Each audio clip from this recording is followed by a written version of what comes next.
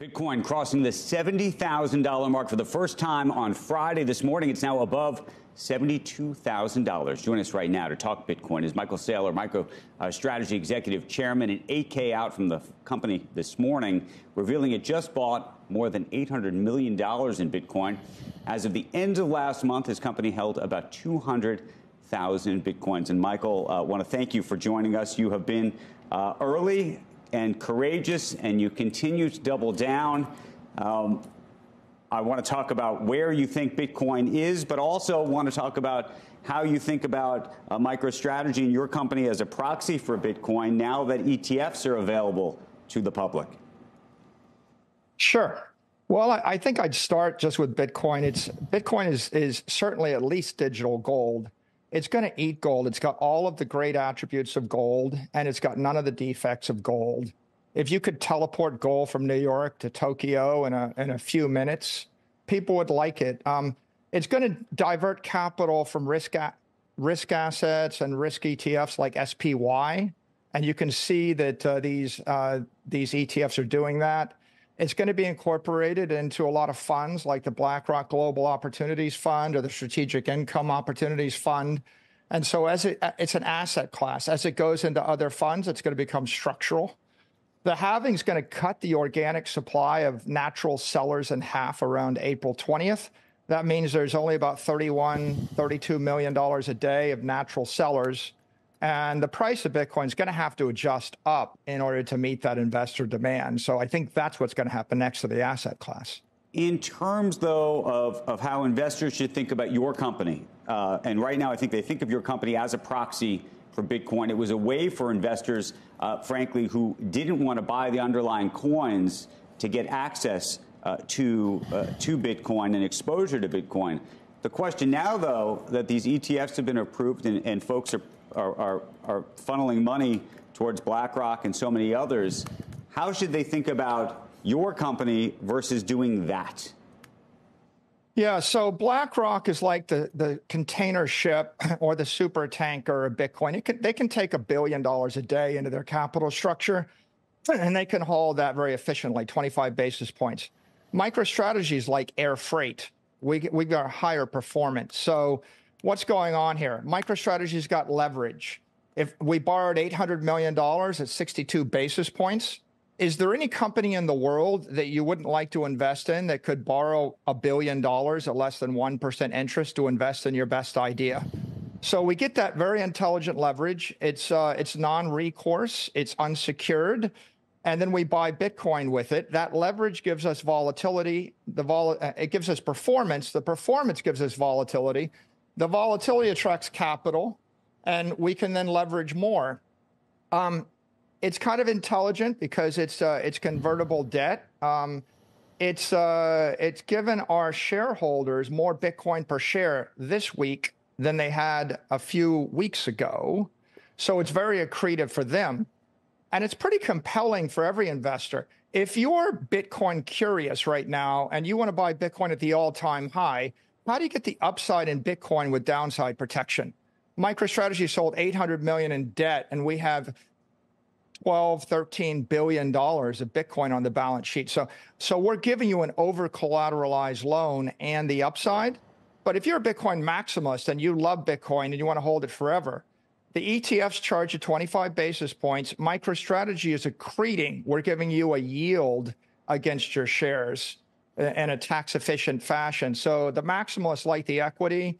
The hedgers, they kind of like the upside with downside protection. The traders love the vol. You know, we've got 100 vol asset here, and they just like the vol. So we're unique because you can't really trade options on the ETFs. And an ETF isn't going to issue a convertible bond with upside to Bitcoin, but downside protection.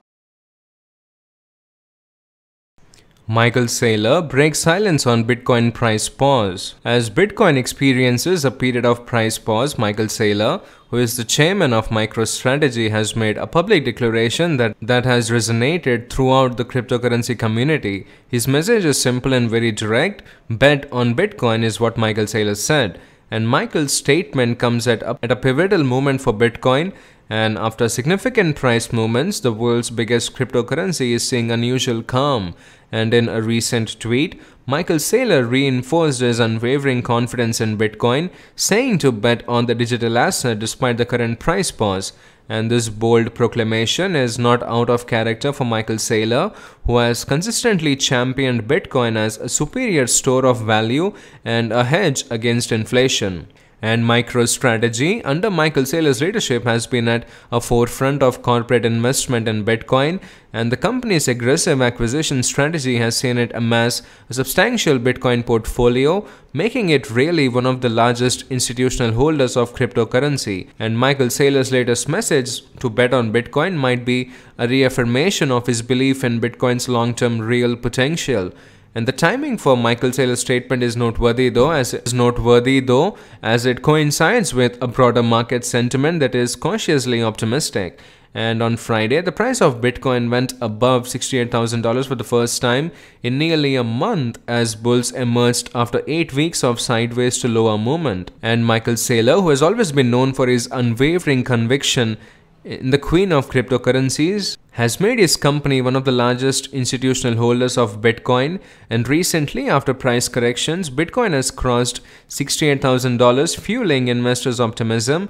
And while the market waits to see if this rise will continue or hold, Michael Saylor does remain confident in the long-term potential of Bitcoin. In what seems to be a very well-aimed tweet, Michael Saylor shouted his love for digital gold, reminding everyone that despite the current calm, he remains convinced that the Bitcoin is the best cash hideout and an anti-inflation shield, and nothing new under the sun for the apostle of cryptosphere. And under his guidance, MicroStrategy has piled bitcoins like squirrels and nuts, becoming one of the largest institutional whales in the pool. And with frantic purchases, Michael Saylor's company has built a reputation as the chief holder. And his latest rallying cry, bet on Bitcoin, is just another episode in his epic saga where he tirelessly plays the long-term Bitcoin card. And so the stock market may well take a pause, but for Michael Saylor, it's always time to bet big and go all in. And in the end, be it rain or shine in the market, Michael Saylor remains a tireless preacher of Bitcoin faith, convinced that the future belongs to daring crypto bettors. But the real question is right now, is Bitcoin ready for a new peak? In the midst of a surging crypto market, Michael Saylor wields his megaphone once again. His intervention is timely. On Friday, Bitcoin crossed 66,000 and 67,000 mark for the first time in nearly a month after 8 weeks of stagnation. And the bulls finally made an appearance, pushing the crypto star to $67,700 in intraday trading before taking a brief nap. And with a 10% up over the past 1 week, Bitcoin seems ready for new peaks and to once again attract investors. So Michael, I try to understand the mathematics, and I know people like you went to MIT, and it just seems maybe it's more understandable for you or Andreessen or Peter Thiel or whatever. At 17, down from 68, and you know your leverage and everything else, did you ever wake up in the middle of the night and have any doubt whatsoever? That's my one question, because I was thinking about you at 17,000, and now I look at it now, and I just can't believe what the market cap of your company is based on it now. I guess, and the other thing is, when it halves, should we, if we look at it on stock to flow, do we have to just double what the potential price is based on, if you use that metric? Is that a valid metric to use? And after the halving, shouldn't it be 140,000 immediately if it's worth 72 now? Two good questions, and thanks for asking me. First, with regard to Bitcoin, no, there's no doubt in my mind Bitcoin was a better investment at 17,000 than it was at 65,000. I take the Warren Buffett view on this. Bitcoin's a superior investment to gold, equity, bonds, and real estate because it's digital. You can trade it 1 million times faster than conventional assets using a computer. It's available. Most other assets only trade less than 20% of the time. Bitcoin's trading 168 hours a week. We bought $800 million of Bitcoin, and a lot of it we bought over the weekend when all the conventional markets are closed. It's global. It's the most widely recognized and trusted investment asset in the world right now. It's ethical because it's the king of all commodities. There's no issuer. There's no company. There's no country controlling it. And fundamentally, it's useful. Thousands of market makers can trade it all the time. Millions of companies can trade it. Billions of people. If you want to buy a house on Saturday in Africa, this is the way to do it. If you want to buy a car on Sunday morning, this is the way to do it. So it's a pretty great asset. It's the greatest of the assets, in my opinion. There's no second best asset. And while the market holds its breath, Michael Saylor acts as the bullish conductor, urging Bitcoin faithful to keep the faith and not succumb to doubt. And research firm favors Bitcoin's covered strangle strategy to enhance portfolio yield by 17%. And research firm 10x suggests the Bitcoin holders to use the option strategy to enhance portfolio yield by 17%. And Bitcoin investors who are looking to generate extra income in addition to their spot market holdings should consider setting a covered angle option strategy, research firm 10x, which has an impeccable record of predicting market trends, said on Monday.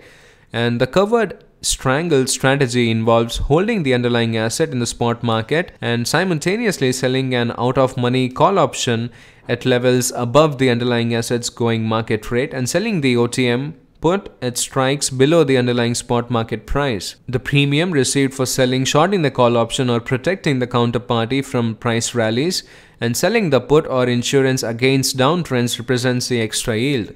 And 10x suggests selling a $100,000 strike call, which is 50% above Bitcoin's current market price, and a $50,000 strike put, both expiring in December 2024, while holding the crypto in the spot market. Our favorite strategy is to buy Bitcoin spot, sell $100,000 strike call, and sell $50,000 strike put for December 2024 expiry, and selling the call could yield 11% and selling the put could yield 6%.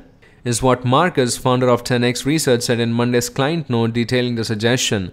Hence, this strategy provides us with either a 17% downside buffer or 17% more yield depending on where Bitcoin closes in December. Plus, we would capture all the upside for Bitcoin, is what he said. And this strategy is preferred when the market outlook is bullish, but the uptrend is expected to unfold slowly, keeping implied volatility or investors' expectations for price turbulence low. And in such conditions, options, particularly OTM calls and put options, bleed value faster as expiry nears, making money for sellers. And the strategy, though appealing, is not without risk and requires a high tolerance for risk. So that's it, guys, from here today. Thank you so much for watching. Please subscribe and do hit the like button.